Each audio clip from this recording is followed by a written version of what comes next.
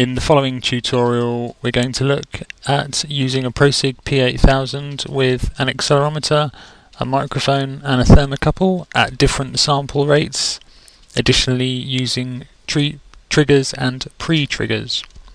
I'm going to begin by launching the data analysis software.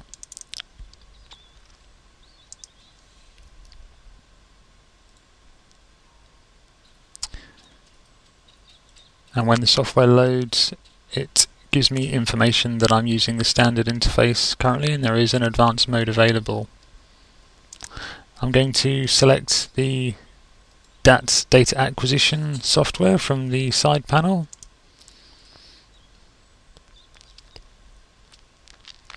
And I'm presented with the signal setup matrix for the P8020, which I'm currently using. The configuration of P8020 I have here with me today is 16 channels of analog input and 8 channels of thermocouple input with 2 tachometer channels. And for the purposes of this tutorial we're going to be using one microphone which will be connected to channel 1, one accelerometer which will be connected to channel 5 and one thermocouple which will be connected to channel 17. To begin, I'm going to enter signal names for all of my sensors. So I have a microphone in channel 1, an accelerometer in channel 5 and my thermocouple in channel 17, which I'm just going to call thermocouple. I have to set to acquire those particular channels so that they're saved, and I have to set units for each of those channels. For the microphone I'm going to select pascals. For the accelerometer I'm going to select meters per second squared, and for the thermocouple it's already set to degrees centigrade, but I can select degrees Kelvin or degrees Fahrenheit as well. The microphone and accelerometer that I'm using are IEP type sensors, so I'm just going to scroll across in the signal setup matrix, and under transducer class I'm going to select IEP for each of those 2 sensors. It's also important for me to set the sensitivity for each of those 2 sensors, which could be calibrated, but as they've previously been calibrated, I know that the sensitivity of the microphone is 50 millivolts per pascal and the sensitivity of the accelerometer is 100 millivolts per meter per second squared. I need to set a representative sample rate for what I'm going to do here today. I'm going to select quite a high sample rate of 65,536. If I just click on the OK button, you'll see that the sample rate has changed for all of the analog channels but not for the thermocouple channels.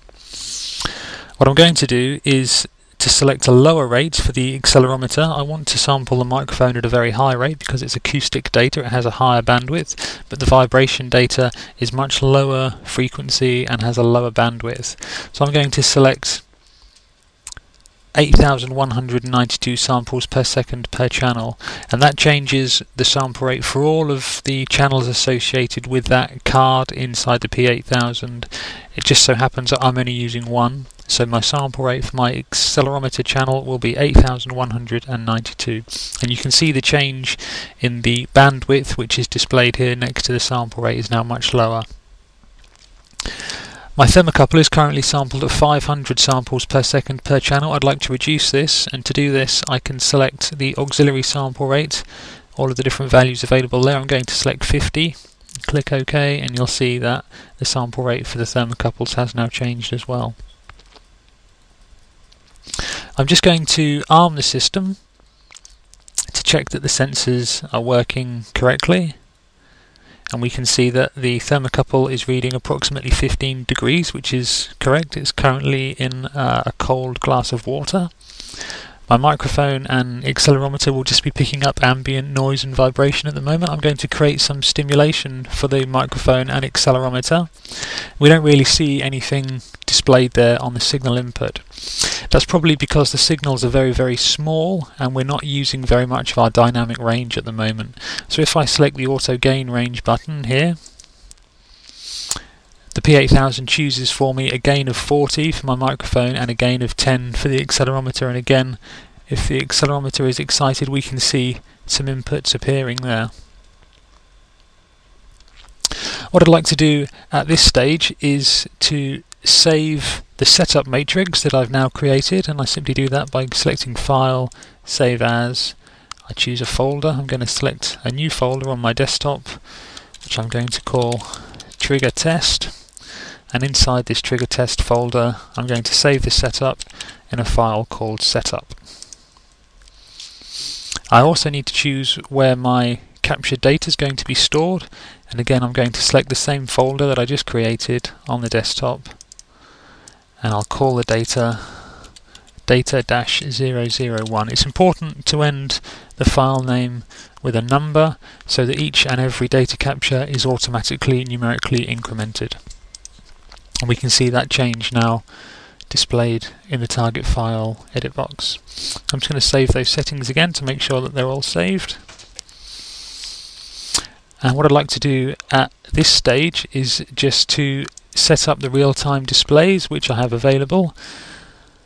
I'm going to select a time series for the microphone, which is already drawn for us, a time series for the accelerometer, which I'll add just to the right hand side, and a time series trace for the thermocouple, which I'll add on the right hand side again. So I now have three graphs in time: the thermocouple, the accelerometer and the microphone. I'm going to use the nth octave real-time display for the microphone. I'm also going to use a frequency spectra for the accelerometer, and for the digital panel, for the thermocouple, I'll select the digital panel. And if I just arm the system again, we'll see that we have values now in each of those real-time displays. We can see the thermocouple temperature very accurately, we can see a frequency spectra of our vibration, and we can see a third octave and a time series of the microphone signals.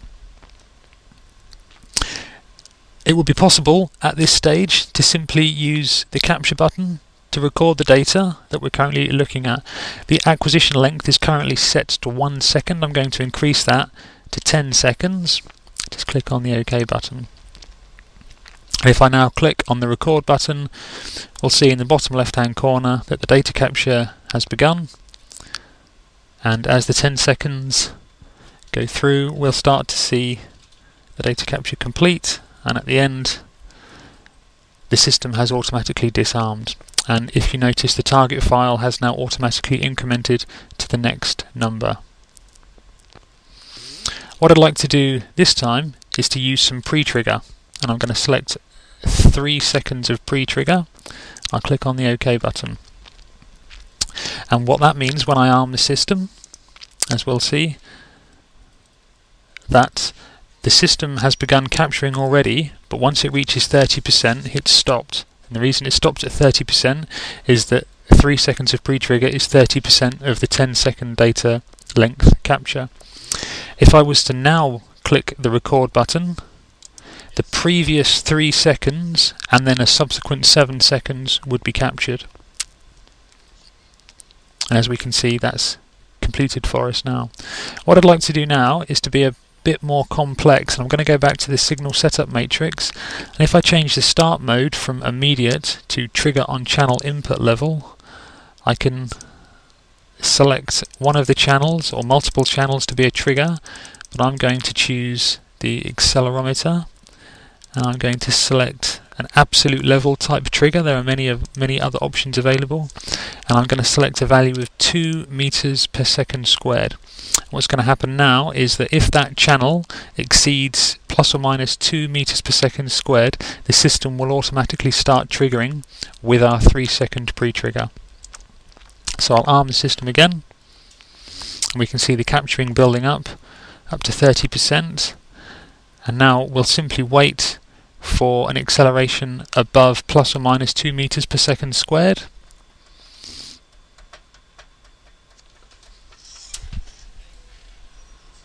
Which has now begun, and we can see the capturing taking place and completing.